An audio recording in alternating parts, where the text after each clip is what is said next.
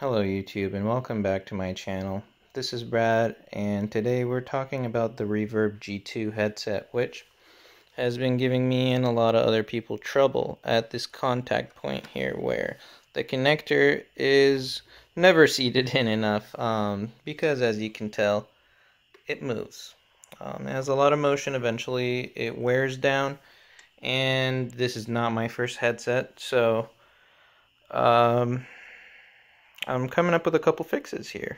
First one, tying a bunch of knots with some stretchy string here around the cable here to prevent it from pulling out.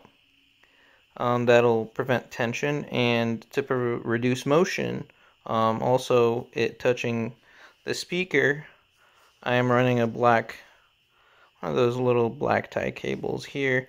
And what I'm going to do next is we're going to pull this little hangy bit to end up being behind this foam so that we don't have to look at it or see it.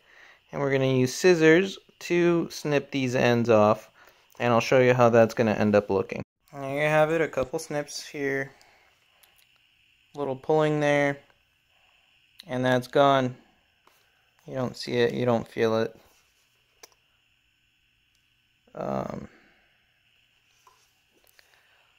Looks almost like it's meant to be, and this will never go far enough. At least that's how you should set up yours, to never go far enough past the headset, because it gets caught past the headset and you go to put your headset on, this gets pulled and pulls it around the headset.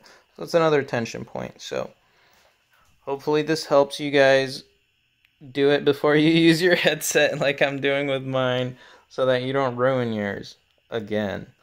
Wish me luck.